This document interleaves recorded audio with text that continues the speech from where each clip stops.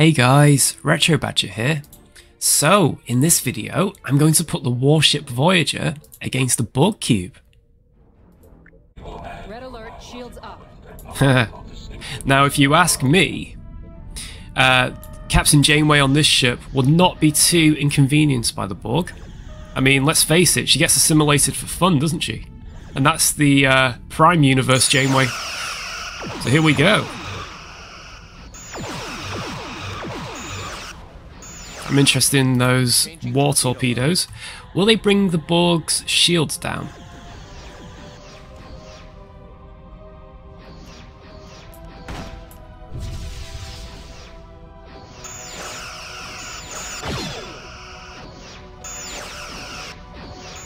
Whoa! Oh, they got me in a tractor beam.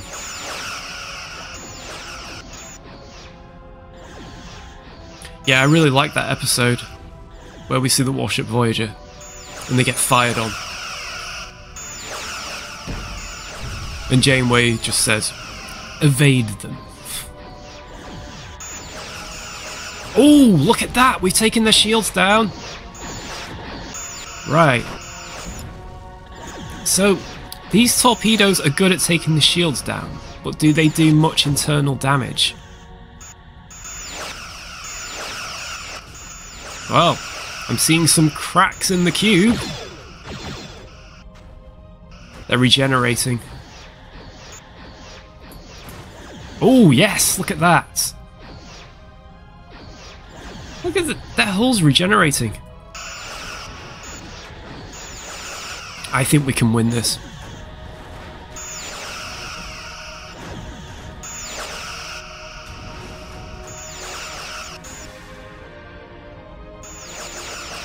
Target hull integrity at 75%. I have to say the one character who scared me in that episode was the Doctor.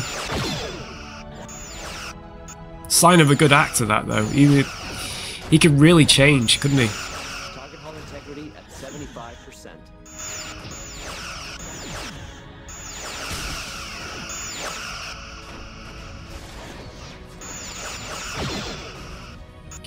Do I change the torpedo load? Do I risk it? I think I'm gonna have to. Let's try these missiles, whatever they are.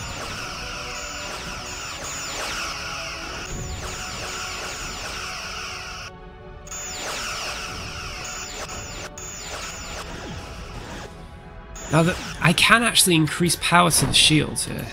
We can go to 200%. We've got the power. Why not?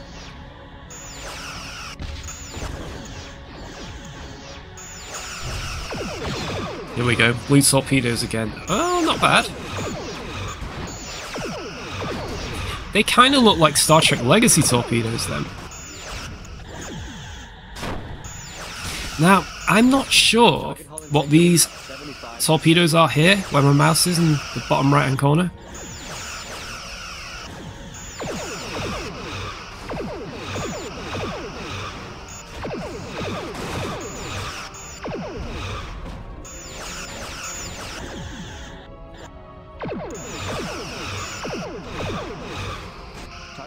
I remember one detail in that episode as well. The Kazon were actually on Voyager working for Starfleet. That was just epic, that. It would have been interesting to see Starfleet, their version of it.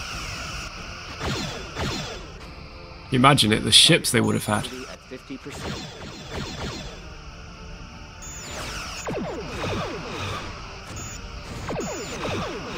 I don't believe it, we've done it!